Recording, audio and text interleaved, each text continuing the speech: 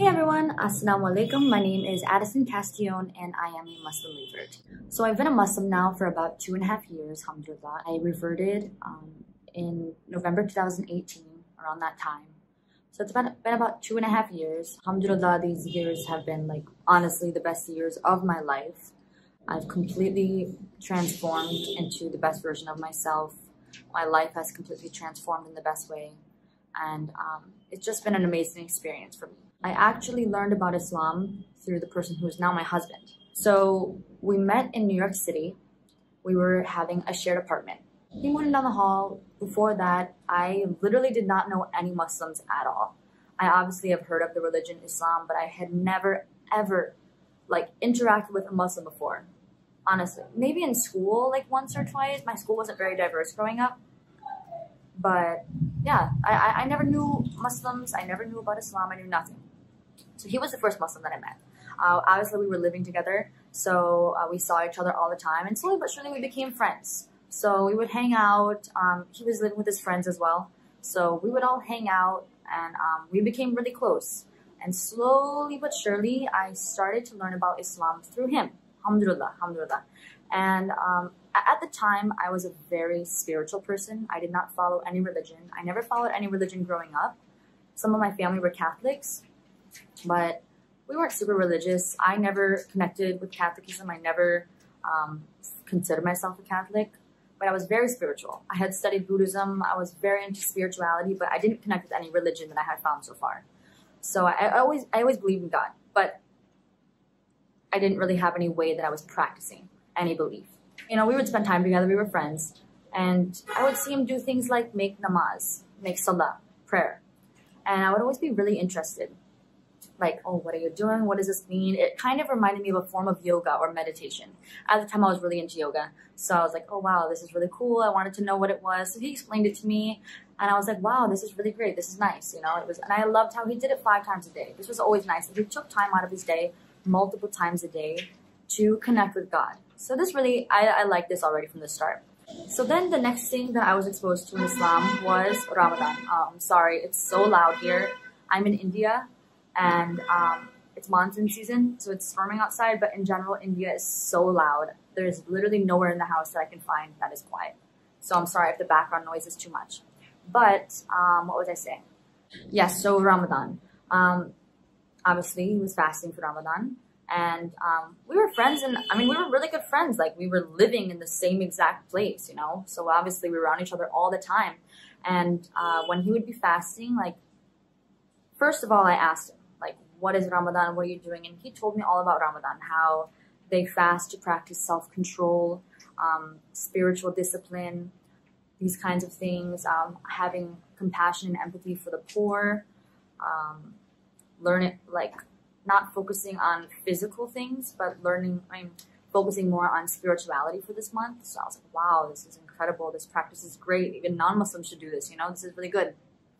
So, and just being around him in general, when he was fasting and I wasn't, I'm not going to eat or drink around someone who's fasting. So I was like, okay, you know what? This sounds really great. Fasting, I know a lot of people, even non-Muslims, they do fasting. It's a great way to practice self-discipline, all these things. So I was like, okay, I want to do it. I want to do Ramadan with you. I didn't do it perfectly. Obviously, I wasn't fully committed to the fasting. I wasn't doing it for religious purposes. I just wanted to try it.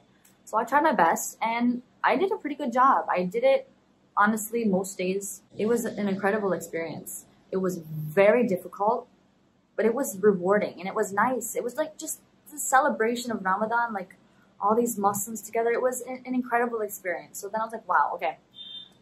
I really liked it. And then after that, slowly but surely, I just became more and more curious about Islam. But actually what happened was, I was very intrigued by Islam. But then when I started learning more about Islam and kind of doing my research, I found a lot of things on the internet, a lot of things that were just that I did not like at all. There was a lot of misconception that I found on the internet. I was like, oh, wow, no, I do not like Islam. I don't want to follow Islam. I don't like it at all.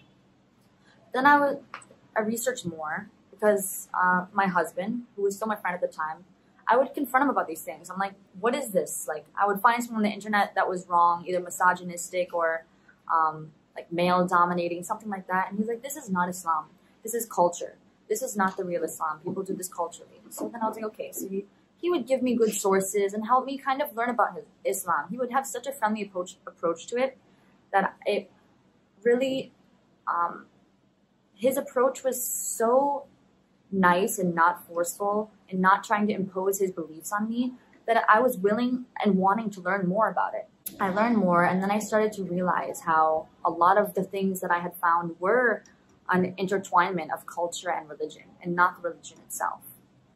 So basically, I would find things online, and I would question it in a way that was doubtful, okay? Like, I would be doubtful of something, and I would question it.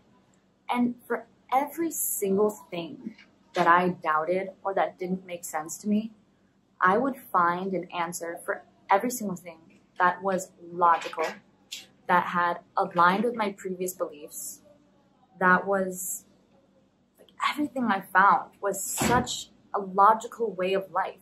Everything. I remember, like, I would find something and then I'd learn the reason for it, and I'm like, oh my God, wow, that makes a lot of sense. Why doesn't everyone do this? You know? Everything that I found was either peaceful, it was so empowering for women.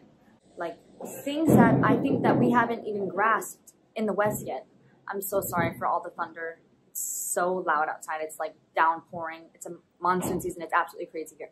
But yeah, there's so many things in Islam that we haven't grasped in the West. I feel like people always put the West as this like exemplar of what people should follow in other countries. But Islam is so ahead of the West in many ways. There's so many things in Islam that people are now just starting to follow. So all of these reasons, I was just like, wow. There's a really famous saying that I like. It goes something like, doubt is the beginning, not the end of wisdom. And for me, this was the case with Islam. So through my doubt, I had initiated this want to and this desire to research Islam. I had really doubted it. And I thought for sure, like, I would find things and I would be like, no, I don't like this at all. And through that, I was able to understand and really fall in love with Islam, honestly.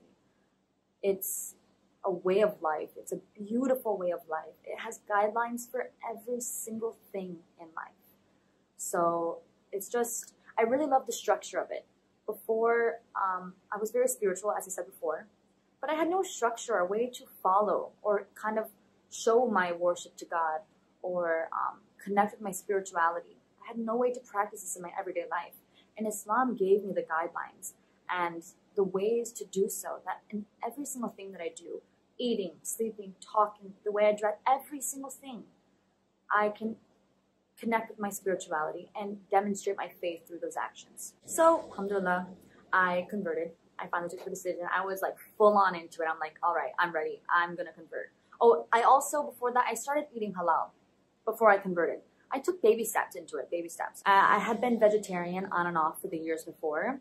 I really, really loved meat, but I struggled being vegetarian. But there's something about the like mass production and the treatment of animals that it never resonated well with me. It never sat well with me. So when I learned about halal and how it's a conscious way of eating, you're aware of what you're putting into your body. You're aware of where your meat comes from. In order for it to be halal, it has to be treated humanely. There's a lot of these, it's kind of like free range, like organic. There's a whole list of standards in order for it to be halal. And all of these things, I was like, wow, this is a very conscious and a really good way of eating. I really liked the thought that I had to put it. And having dietary restrictions I think it's a good thing. I think it's good to not just consume whatever comes in front of you. You know, to think about what you're eating, where it came from, all these things. So yeah, so I converted to Islam. Finally, I made the decision. I was full on into it. I was fully confident in what I was deciding in my decision.